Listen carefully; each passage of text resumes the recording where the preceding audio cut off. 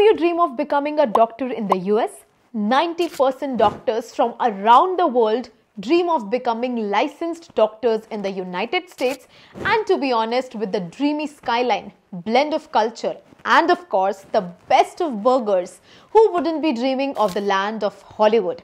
Hello everyone, I am Sunidhi Shahi from Academically, and I am here to take you down the 3 paths through which you can become a licensed doctor in the United States.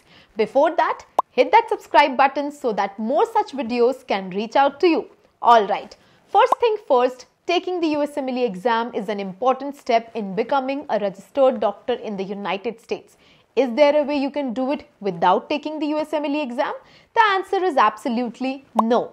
The United States Medical Licensing Examination, or we can also call USMLE, plays an inevitable role in the journey of becoming a licensed doctor in the US, no matter where you got your medical degree from.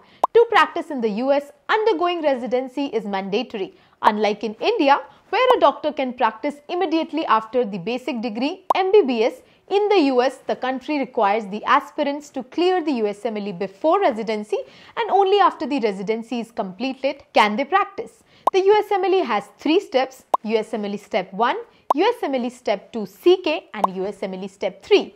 The third step is optional, and aspirants who are international medical graduates must clear an English proficiency test such as the OET during this process. A medical aspirant has 3 pathways to choose from to practice medicine in the United States. Number 1, going to a medical school in their home country, getting their degree, and then moving to the US. If you are following this pathway, you will have to obtain an MBBS degree from your home country.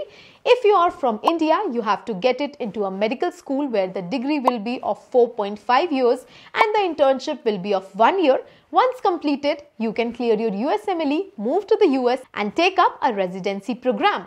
Number 2, going to a medical school in a foreign country such as Russia, China, etc. and then moving to the US. Now, if you graduated from a foreign medical school, you need not come back to India and clear the FMGE, which is absolutely great, and according to pathway 6 of ECFMG, an internship is also not required.